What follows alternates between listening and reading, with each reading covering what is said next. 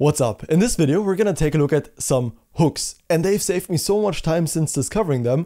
I don't even know how I didn't discover them earlier, so I think you deserve to know about them. We're gonna take a look at a couple of hooks together, just get a brief overview of what you can expect from this library, and then we're gonna implement pagination, a very important feature of modern web apps together. I think this is the most simple implementation of pagination I've ever done. So let's get into it. Okay, so let's try some of these hooks out together. This is the website. It's mantine.dev/hooks, and then you get all the hooks that are in here, and there's a lot. If we scroll over here on the left-hand side, you can see there's a bunch of hooks. We've got the category UI and DOM. If we scroll further, there's utilities like clipboard and document title, document visibility, and so on. Even the operating system we can get from these hooks. If that's something we wanted, it's never been something that I really needed in my projects, but I guess you could do that if you really wanted. And then just some lifecycle hooks that are, more or less useful depending on your use case. But we're gonna start at the very top and just go through some hooks together. Take a look at what they do, how you can use them. And then finally, we're gonna implement some pagination together as well. It's super simple with the use pagination hook that Mantine UI provides you. We've got some examples like the counter, right? Everybody that learns React has done the counter to learn state, essentially. We can increment this counter and decrement it. And in Mantine hooks, on every page, it's demonstrated how these hooks work. That's what I really like. We can see how the counter acts, reset it, increment. These are very, very simple hooks that I don't think will provide a huge benefit to you, to be honest, because chances are you probably already know how to do this. But then there are hooks that are simple as well, but just massive time savers. For example, the use debounce state. I've showed you in the past how to debounce state, and normally you would use something like low-debounce, wrap your functions in the debounce, but with this hook, it's pretty simple. So I'd say we just try the documentation all together, see how well it holds up in a debounce state. Now this is just a super simple example, but let's implement some debounce state. We can copy and paste the left side here, the value and then set value. It is the exact same syntax as the use state. So you're already using what you're accustomed to, right? Just in a little bit of different fashion, which I really appreciate. Oops, I didn't want to open that, which makes it super simple to work with these hooks because you already know how to work with them syntactically because they don't really differ. Then we can import the use debounce state, and that is going to be from @mantine/hooks. That is the package we get all these hooks from. It's a extension of the Mantine UI library, but it's decoupled from it. So the hooks you can use without anything related to the original UI framework, that is Mantine. They have nothing to do with each other, but they do go well together if you decide to use them together. So we can just copy the first line. We are setting the default value of the state as an empty string and then debouncing each update by 200 milliseconds. Then we can have a input field in our JSX. Let's just have a regular input. And the default value is gonna default to, as we can see here on the left side, to the value. And then the onChange handler, we are still missing on this input. So let's add that. It's an onChange, and that just takes something. We're gonna move this over to the next line just for it to be a bit easier to see. And this is gonna receive the event. And then we can set the value. So this is just like setting a state, right? It's super intuitive to the e.target and then .value, just as we already know from the state. Now let's save that and let's see what happens. The dev server is already running, which means we can open it up right here on the left-hand side and then go to /pagination. This is the example I've already prepared for the pagination, which we're gonna implement together in a second. And we also need to declare this as a client component apparently. And let's give this input a border and a border of black just so we can see it. It's up there in the left-hand side. We couldn't see it before. And then let's also display the current value somewhere in order for us to validate if the debounce actually works. Let's have an h1 of debounce state and then the value right here. And let's see if this works. Hello world. And it works. I can enter a lot of strings or chars, and then it's going to update the state based on a 200-second debounce. And that is without us having to do anything else syntactically, right? This is just like setting a state with one extra parameter that you set into the state, instead of going through the whole callback and wrapping your functions in a debounce as we did in the debounce video, which I think is super amazing and saves you a lot of time if you use this a lot.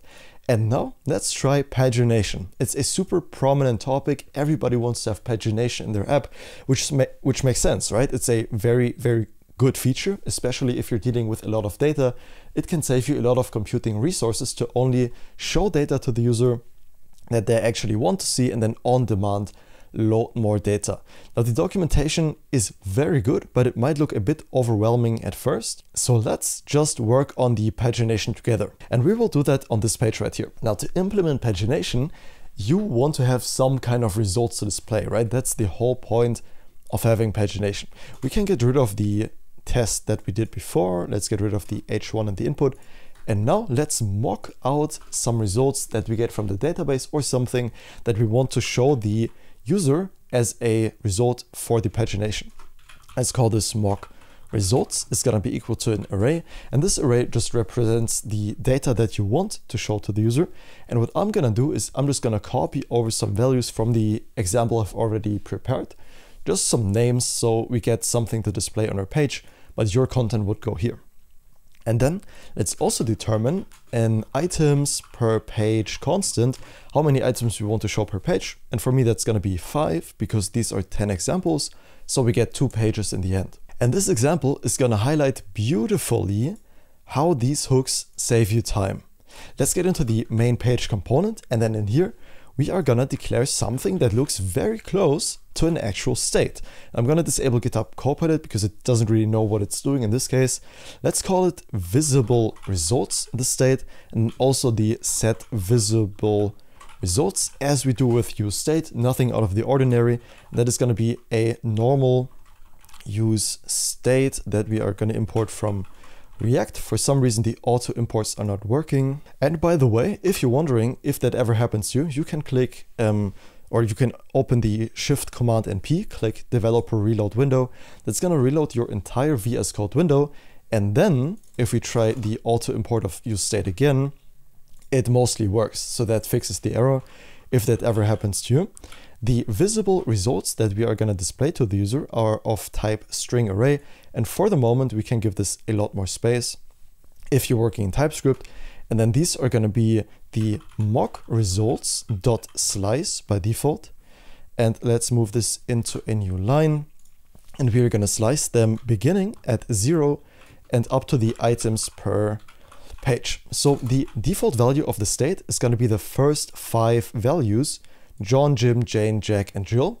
And then the rest are going to be shown during the pagination step of this component. Now, if we take a look at what we can do to actually use the Mantine hook, it's the const pagination is equal to use pagination. That's what we're going to use. And then we can pass the total and the initial page. And the beauty of this syntax, using the Mantine hook at least, is that it's all very well documented, which you're going to see in a second. We can say const pagination is going to be equal to use pagination, and we can already see the auto import from @mantine/hooks.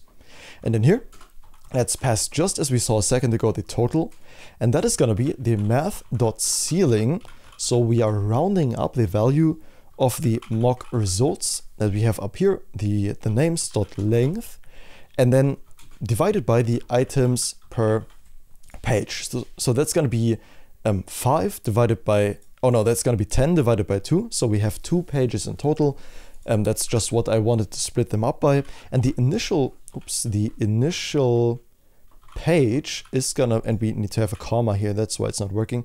The initial page is obviously gonna be 1. And there needs to be an I right there. If we hover over this, we can see the page selected on initial render and it defaults to 1. So if you wanted to have something different, you could enter it here, but just for verbosity, I want to have it in there.